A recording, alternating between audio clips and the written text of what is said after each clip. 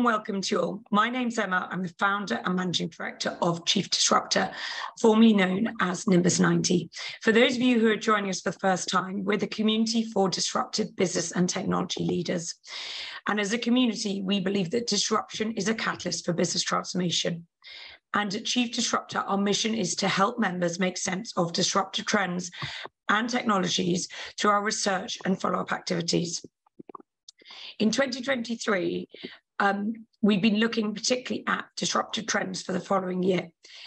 And as a result of that, our survey has already launched in 2022 to see what will be occurring in 2023. The survey aims to explore the disruptive trends and technologies driving business and technology priorities in the following year. And also, for the first time, the impact of wider external market changes and challenges.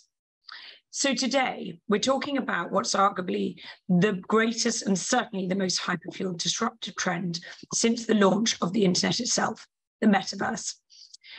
We've been exploring the Metaverse the last year, and this has led us to survey our members and produce our report, Making Sense of the Metaverse. The research was led by Caroline Boyd, who's our head of research and strategic development, and also by Gabriel O'Brien, our researcher for our Chief Disruptor community. And Gabriel is joining us here today. He's going to share with you the results of our survey and will invite our distinguished panelists to comment and discuss on the wider implications of the findings. So to run you through the aims of this afternoon's session, we will enable you to understand what the Metaverse is and what it means to business and technology leaders. We'll also share the results of our first member survey on the Metaverse and discuss the important implications of findings for the wider community, and also explore and evaluate the use cases for the Metaverse and those considering their first steps into the Metaverse. So a lot to cover today, from the use cases to how it can affect your business. We'd like to keep to the hour, and we'd like to obviously make sure it's as interactive as possible. So we'll be sharing with you a live poll, which we'd love you to take part in, and we'll be allowing some time for Q&A at the end. So please feel free to use the chat and Q&A function throughout the session if you have a question you'd like to ask any of the panelists. So I'm now going to hand over to Gabriel, who contributed towards the research and will be hosting today. Many thanks indeed. Thank you, Emma, and good afternoon and welcome to everyone who has joined us. And a special thank you to those of you who took part in our Making Sense of the Metaverse survey. And today we hope to do just that. But first, it's my pleasure to introduce you to our panelists for today.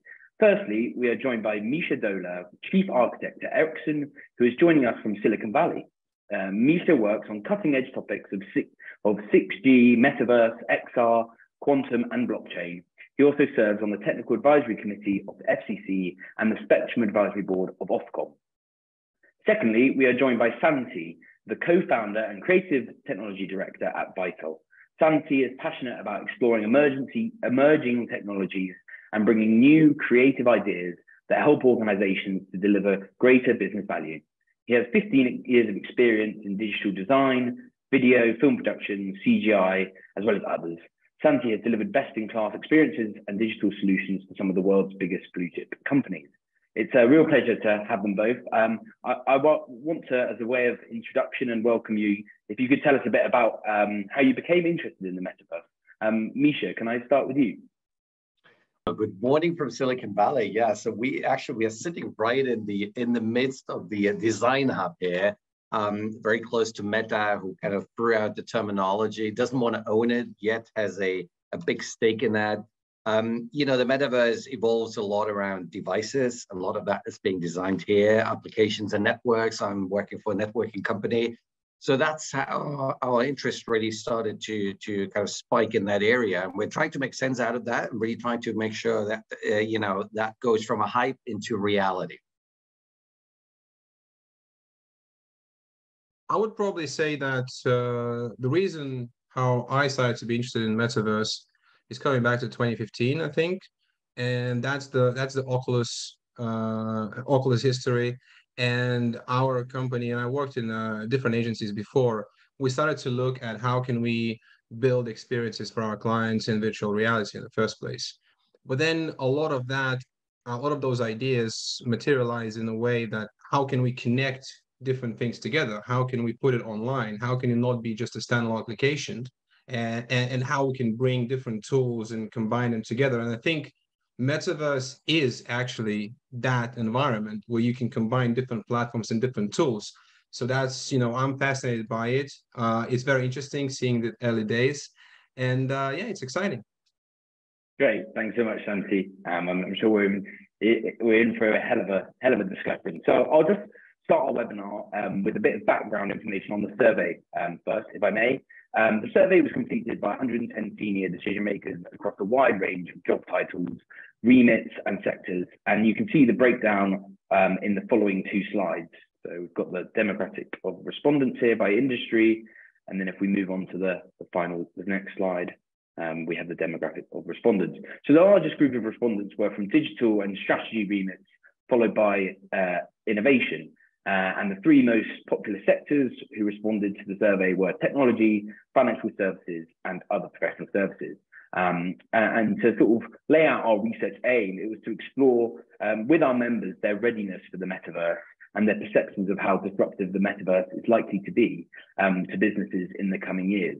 And we think it provides a fascinating snapshot of the real business leaders' perspective on the metaverse, as opposed to perhaps what Meta or other large company might say. And we hope that in this session this afternoon, we will get you all thinking about how your organization might need to adapt or evolve for the metaverse through highlighting a few of the significant findings from the report. We have our first finding. So we asked, which of the following best described your understanding of the metaverse? And as you can see, the highest rated definition of the metaverse, but only at 26%, was a simulated environment facilitated by AR, VR, blockchain, and social media. To give you more detail on this, we actually offered 8 definitions to choose from, and yet many still chose other options and came up with their own definition. These included the next iteration of the internet, Web3, also opportunity to engage more consumers, and also potentially an advertising space. So I think to pick up on that with you, Mischa, perhaps, are you surprised to see that there's so many definitions of the metaverse chosen in our survey? Not at all. That's a good question, actually. I was thinking about this. How is it that it's so spread? But it reminds me really of the early days of the internet, right? So and actually 2022 felt very much like 1998 here. And we're trying to consolidate on a kind of a terminology what it is, but people start thinking it's going to be just the next internet and it's going to be more immersive, and that's about it. So it's really not about specific ingredients. It's like, the first line, it's like saying the internet is IPv4, RJ45 connectors and servers, right? So we don't think like this. I think we need to start rethinking what the metaverse really is. And to us, it's just the next fully immersive internet. And that's it, right? And there's a lot of other implications we can discuss today. But from a definition point of view, I would just stick with that. Yeah. And Santi, anything, agree or disagree? I would actually agree with Mischa. And I think, we're seeing the early days of it, but I think metaverse in a very simple terms, particularly what I think about it personally, is a spatial internet. And we have so many different platforms, so many different tools, and it's a hardware and software combined together, that all of that is the future of the metaverse, when things are interconnected with each other and we can easily experience different experiences on different platforms without really getting, we just have access in much easier ways. And in terms of the answers of what people think, I think most of them are actually correct, because it is a new economy. It is like founding in America, it's a new world with its own rules, its own, sort of existence. So yeah, it's I agree with what Mischa said, and I think what we're going to see coming forward is a lot of collaborations between companies that potentially have not been seen before, because it's all for the benefit of that new world that we are creating. Okay. And so just sort of to wrap this up, do you think there's perhaps the hype around it is creating problems around defining it, and that we perhaps need to look beyond defining it and think of it more as just as a space or a concept?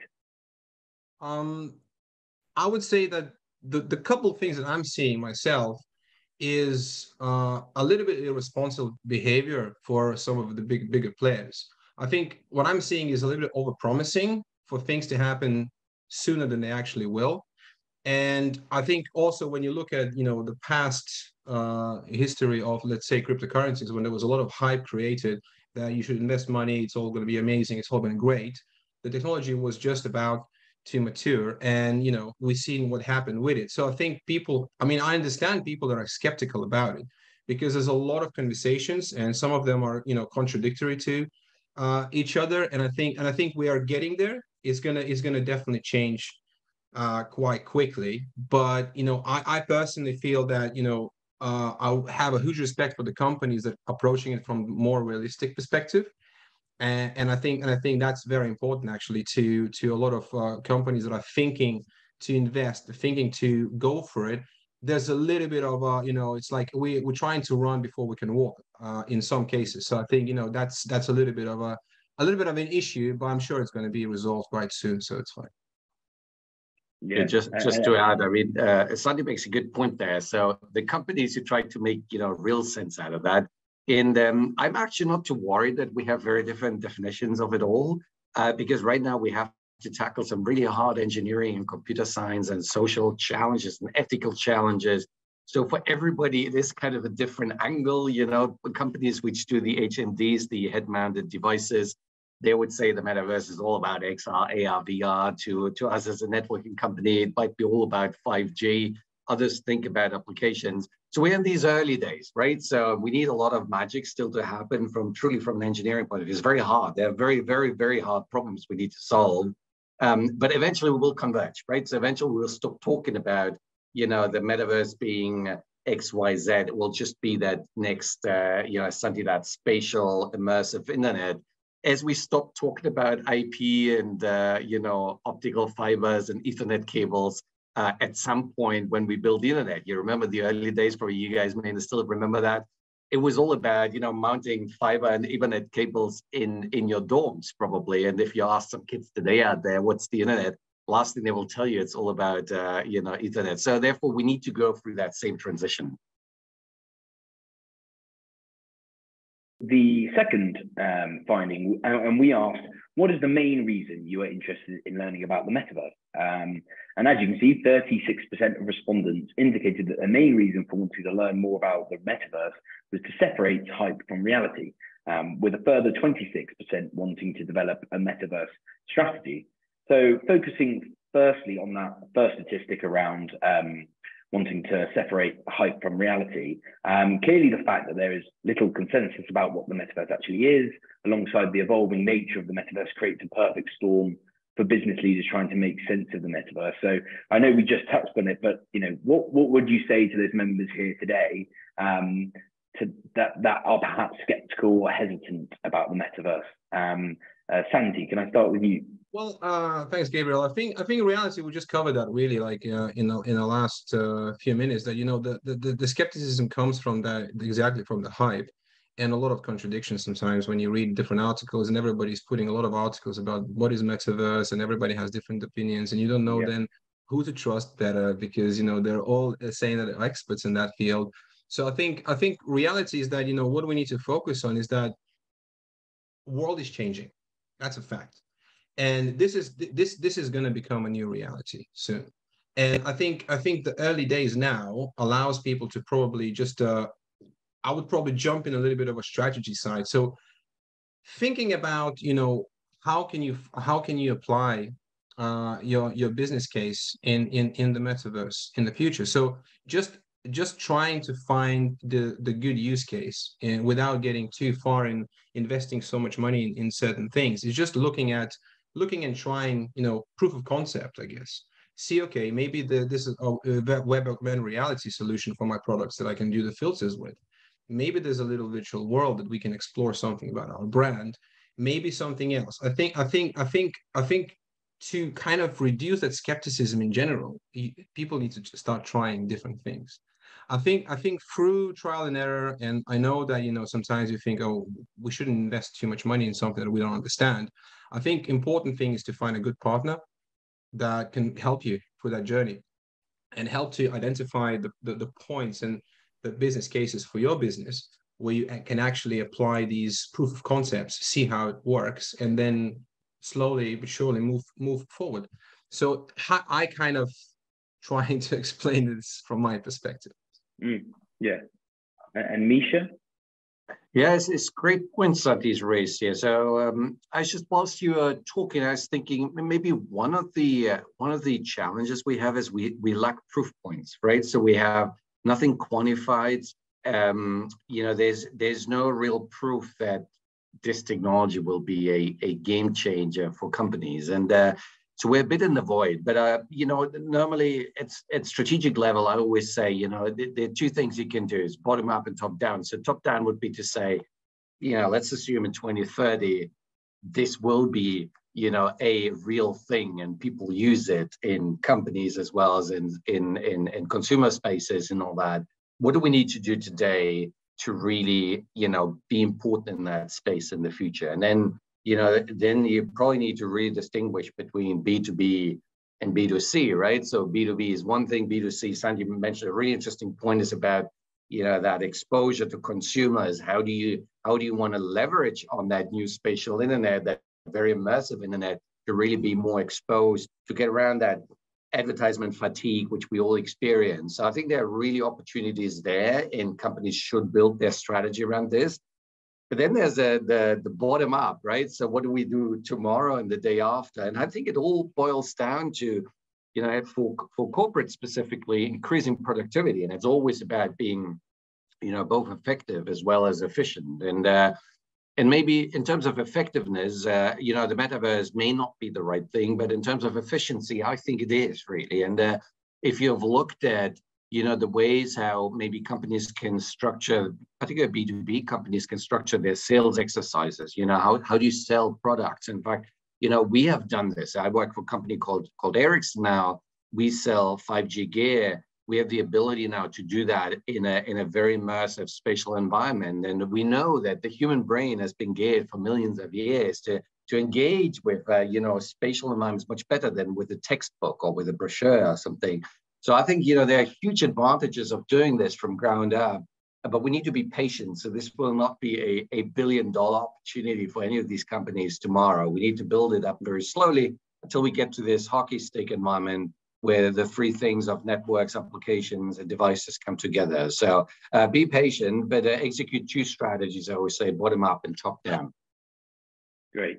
That's a super takeaway already. I think actually, just drawing on our most recent survey, which is a disruptive trends survey, our members are already showing that if you fast forward 3 years to 2026, they think that the metaverse will be potentially 4 times more disruptive than it is right now. So I think that's a viewpoint that it's on people's radar.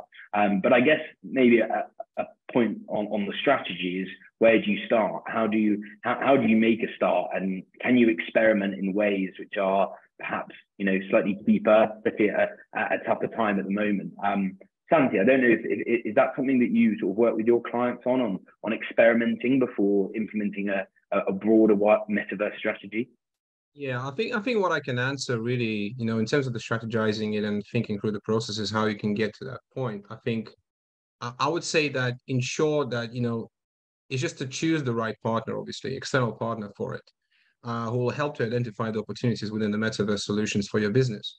What we do often, when I do, is discovery sessions and workshops with clients, bringing the teams together, empowering them with knowledge, sharing the expertise and knowledge, and then giving them opportunities to come up with the great business ideas that they can apply for the metaverse.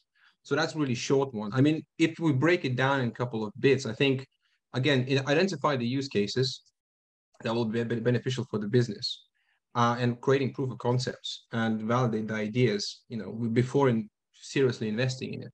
And I think that's what Mischa, I guess, agreed as well. I think it's a good starting point. Choosing the right platform. And it's two things for that. Is one, the platform we're talking about, the hardware, like Oculus or HTC, for example, HMDs. And then also a platform where the content is created. So it can be something that is online. It'll be something that your partner can maybe create for you and will be standalone experience. And there's a lot of examples. I think we're going to cover that a bit later, but that's just two parts of a platform. Content itself, think about what's the most suitable format. Maybe it's for brands, maybe like for Nike, maybe it's a 3D interactive virtual sneakers that you can customize and do things like that. Maybe it's a full-scale virtual spaces where your customers can come in, share things together, build something, or play games and so on. The marketing side of things, how would you market it? Where would you talk about it? How is that going to be positioned across social media, so let's say, and how would you tell the story to your customers? Why would they come over? What's the benefit? What's going to happen there? And I think last but not least, I would say the feedback, and then continuous improvement. Just collect as much feedback as you can, and especially in the early days of it. See, what works, what doesn't. Again, it all will come from a proof of concept, I guess. But when it's live, when it's running, it's good to have two-way communication with your customers, leaving them ability to comment on things, or maybe send you some sort of feedback. And maybe that could be done for gamification. I mean, from my experience, we did quite a few solutions where gamification was part of collecting feedback, but just in a more fun way, in a more interesting way. And it really helps companies to improve their solutions moving forward. And I think that would probably be my view. So the third finding, and I think the previous discussion again sets the scene nicely, but we asked, what do you see as the main opportunity for entering the metaverse? And as you can see, 41% of respondents report that their main opportunity for entering the metaverse is to build more immersive experiences for consumers. And the second one being to create more connections with customers.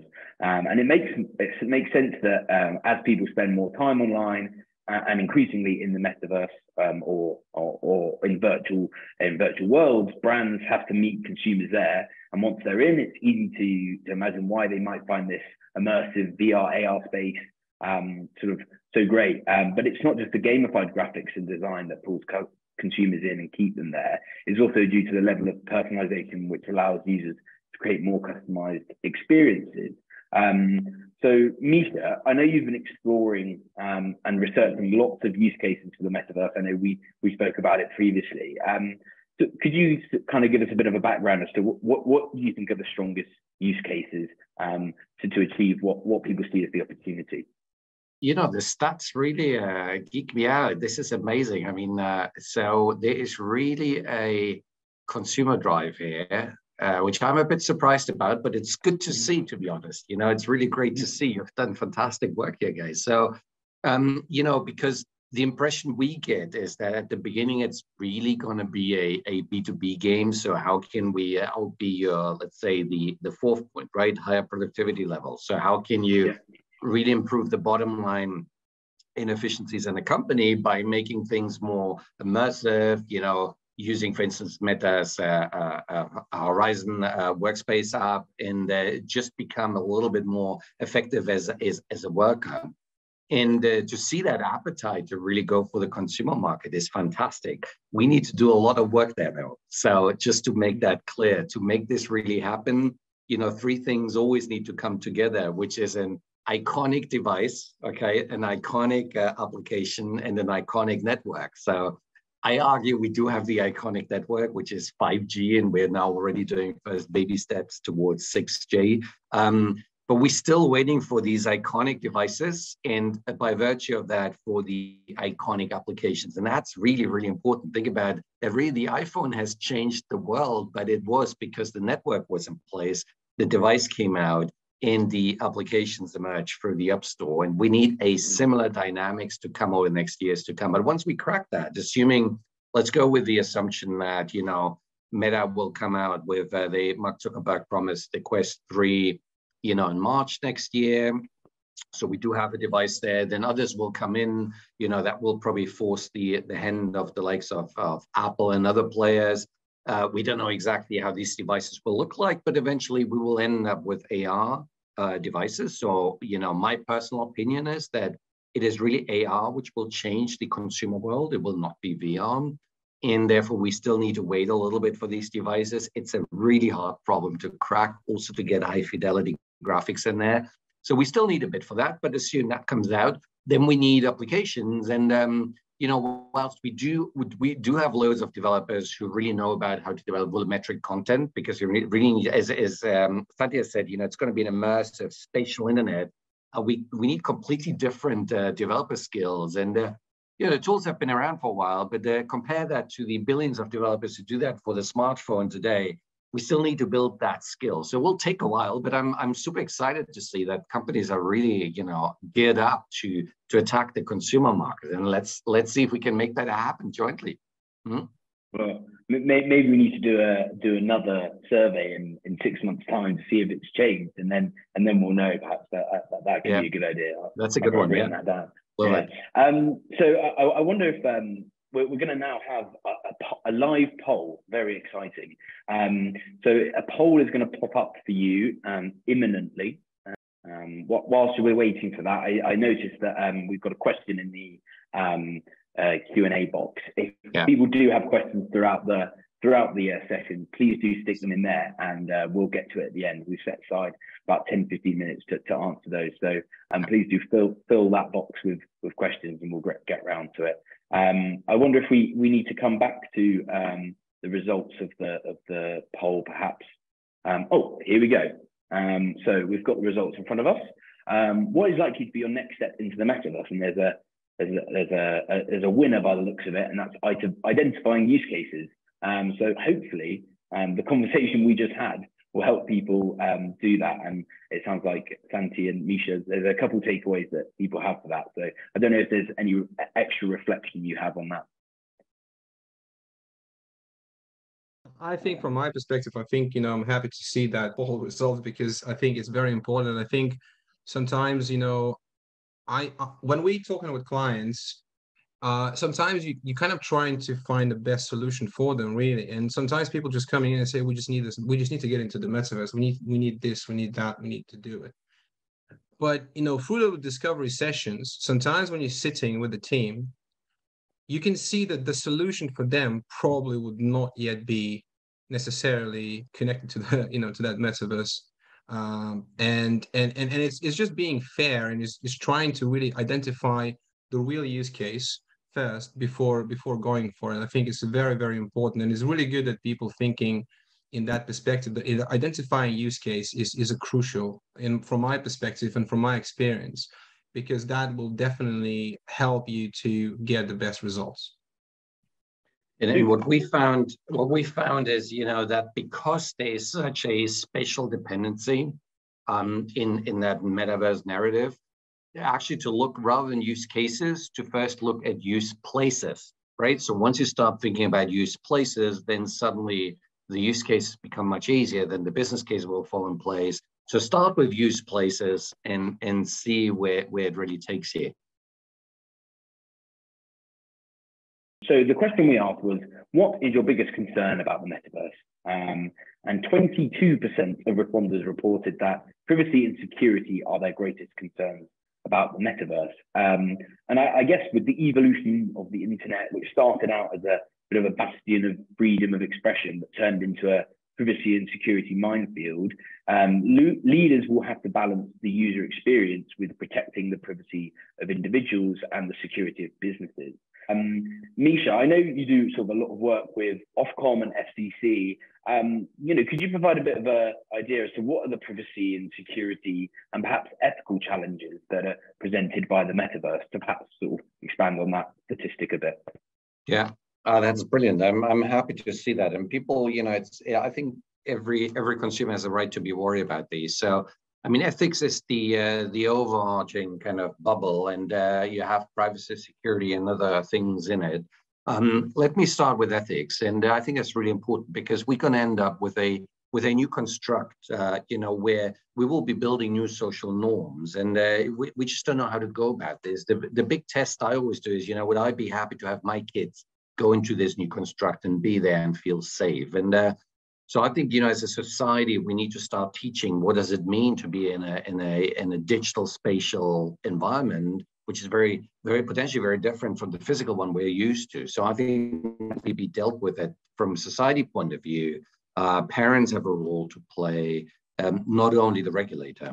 Now, when it comes to security, I personally think we are pretty okay because we've been doing security from an engineering point of view for a very long time. And of course, there are always hiccups. And, particularly if you assume that some of the metaverse constructs will be based on Web 3.0, it is so blockchain type of technology. A lot has happened over the last weeks. So we need to get through that and get that right. Privacy is probably one of the bigger issues. And the reason is because we have never dealt with privacy from an engineering point of view. It was always an application game. So when you wanted to use an application, there were terms and conditions, the famous T's and C's, which you needed to tick off. And you really want to use the app, right? Can you imagine living without Google Maps these days? It's unthinkable, yet you need to tick it off. So I think the big challenge we have to overcome as a tech community is to build privacy mechanisms right into the engineering stack. Do not leave that necessarily to the app developers, to the big corporates or the small companies. Really make sure it's deep in there. What can we do there? And I think, once we start posing that very hard question, we have loads of very smart engineers around the world who can solve that. And I'm very, very positive, but we still need to do a lot. And once we have cracked this, once we have the privacy security in place, and the ethics is taken care of, I think we're on a winning streak. But all three need to work really in tandem here. Otherwise, it will not work out as a social construct. Yeah, and just as a follow-up, I know sort of the Metaverse Standards Forum is perhaps sort of the most well-known sort of collaboration effort. Are there other sort of standards and regulation that we're likely to see over the next year or two? Well, that's a good question. So we have a few alliances popping up, right? So, and these alliances means these are industry interests, and loads of companies come together. There are 2 or 3 important industry alliances at the moment related to the metaverse. But you asked the right question. The question is, who's going to define the standards? So the standards are really the ones which bind us essentially to do something, and we call them SDOs, the standards defining organizations, and they need to be recognized by governments around the world, and there are not too many of those. So I'm hoping that the IEEE will take up some of these standards requirements. I know they work a lot in Web 3.0, so blockchain, work a lot in security naturally, and privacy. We need to build in some of that natively into the mobile stack, and that is typically 3GPP. Etsy works on that, the ITU. So it really needs to move from industry alliances, which are these early days where we align thinking across a wide brush of companies, into true standards, which are recognized by governments and therefore can be enforced by the regulator. Super, thanks for that. And Santi, to come to you from your perspective, obviously, when you work with clients, there's a certain level of risk associated with a new type of experience. How do you sort of communicate that to your clients and help them mitigate it? Well, I guess in from our perspective, we always come with the really question like, what is the end result and how they want to sort of get to their experiences. And if you're talking about the security situation and privacy as well, it's just from my perspective, what I would like to add is metaverse of the future will be a lot of sensors in your home, on your wearables, and a lot of data that will obviously needs to be protected. And I agree with Mischa on this one that, this needs to be embedded in a tech stack rather than leaving it for different platforms or different developers to decide which boxes needs to be ticked off or not. So I think it's all from my side, I kind of didn't introduce myself properly because I'm very involved in the B2B industry. And what I'm working on mainly is sort of training and learning, employee engagement solutions for a blue chip company. So, with this is a kind of a slightly different world from, let's say, a consumer market, because we are looking at very sensible and sensitive information from our clients that is internal, and some of these solutions cannot be, even put out of the specific building. So it's an immersive metaverse experience in the building, not even on the internet. So that those are a different type of challenges that we need to overcome with the protection of sensitive organizational data. So I think, at the moment, I think it's been tackled quite well. But the more of the interconnected applications, interconnected tools together will form the future of metaverse. Those challenges will inevitably come across. I think one thing I wanted to say that from a privacy and security, I think is going to be a new governance created really for the metaverse, because it is actually a new world that needs the laws, that needs all of these things put together by someone. And we are talking about this decentralization, but I don't quite feel that is actually completely possible. I think there needs to be a governance sort of structure there to protect, kids, people, I mean, whoever using that in certain ways. And also, I'm kind of answering a question with a question. I was reading a couple of articles recently about what happens if you commit a crime in metaverse. Are you going to be punished in real life? Who's going to be punishing you? Which country? Which government? So it's quite a lot of things to think about still, and I'm sure we will overcome that. But it's a big thing to tackle really.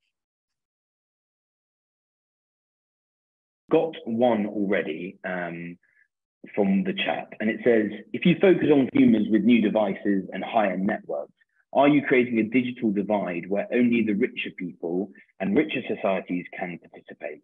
I don't know if anyone wants to touch on that. Mischa, yeah. Both.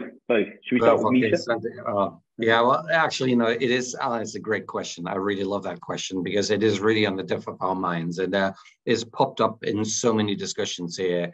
And you're absolutely right. If we continue with our journey where devices will cost $3,000 and you need a 5G network to really, or a 6G network in the future to make that happen, things will not get better, they will get worse. We agree with you on that. So what we are trying very hard to understand is, how can we find a common denominator with technologies which are more backward compatible? So at the end of the day, you need some form of tech to really make things happen. So we need also the scale to kick in for cheaper devices to come out. Remember, the very first smartphones were really not affordable anywhere in the world. And it's just really become, as the business models kicked in, they became subsidies of operators, and then other government structures could kick in, and then suddenly that became a proposition which the majority of the world could use. But we still have more than 1 billion people unconnected, so we still have that homework to do. But we're paying attention to that minimum data set or minimum capability to make sure that as many people as possible will be able to use by the end of this decade that what I think is a fascinating technology. Great question, Alan. Thank you. And Santi, I wonder if you've got something to add.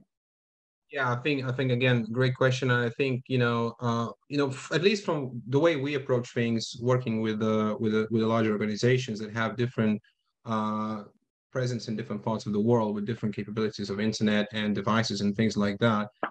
I agree with Mischa. We're working hard to find the best I would say a compromise with the tech and the output, like what type of graphics we are going to look at the moment. If we come back with a few years back in terms of the devices, can still support those experiences. And we did quite a lot of work with that, because important is that everybody has a good experience. Because if this is not a good experience, there's no point of making it. It's going to put people off immediately. If it doesn't load fast enough, it doesn't open. Sometimes you need to compromise on things. Sometimes maybe it's not all singing, all dancing, but it does work and it's still engaging, it's still interesting to explore. So I think I'm sure that a lot of companies are looking at this, and I think it's a little bit of a false sort of situation here when we're getting these new devices from these big companies. I'm not going to name them, but that cost $1,500 and more.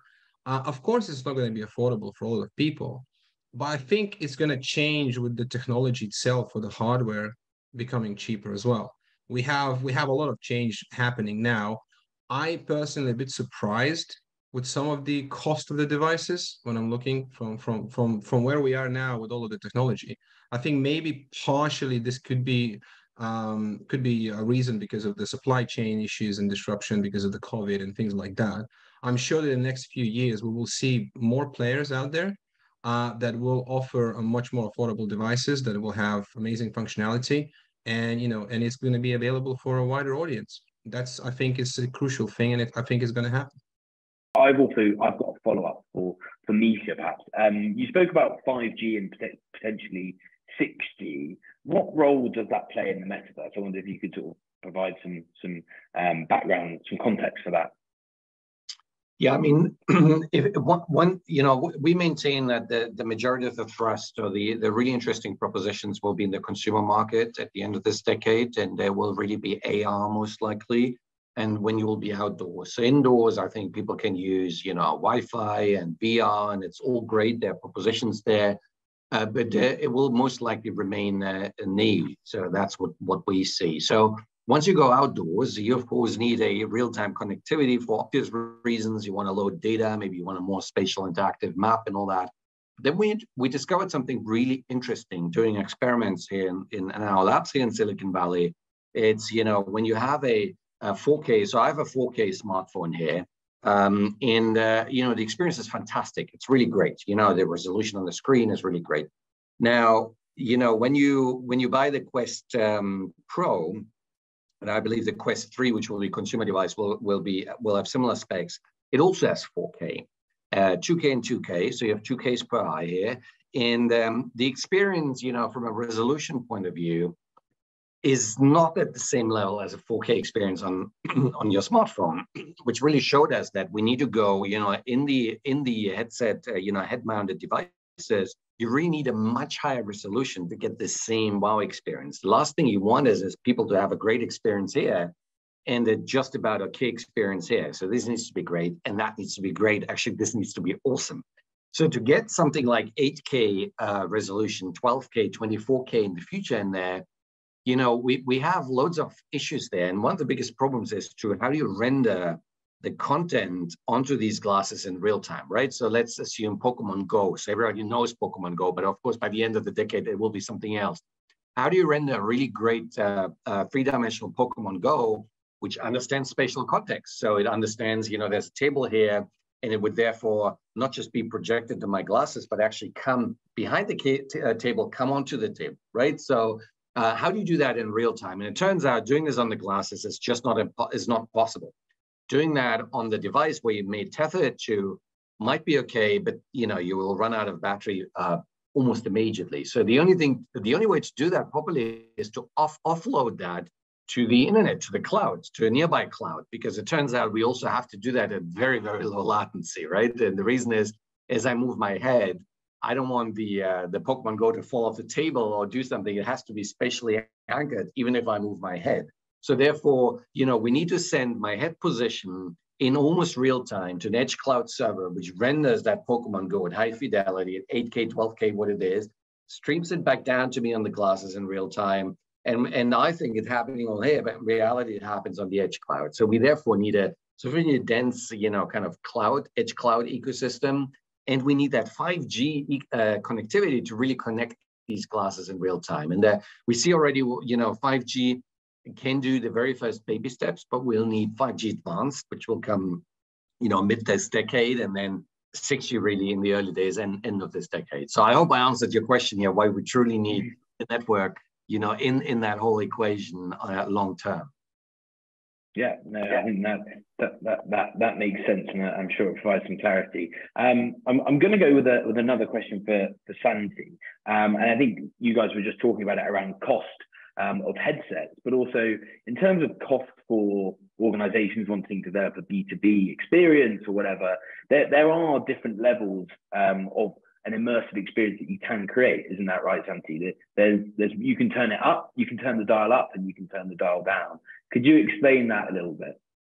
I think, yeah, I would probably say that, we are moving towards the situation where there's a lot of platforms that allow you to build things now, because, I remember 2015 when we just started to explore VR and all of those solutions where you had to go to specific software, build it as a one-off experience, and then, it will be very expensive to build and then very expensive to maintain.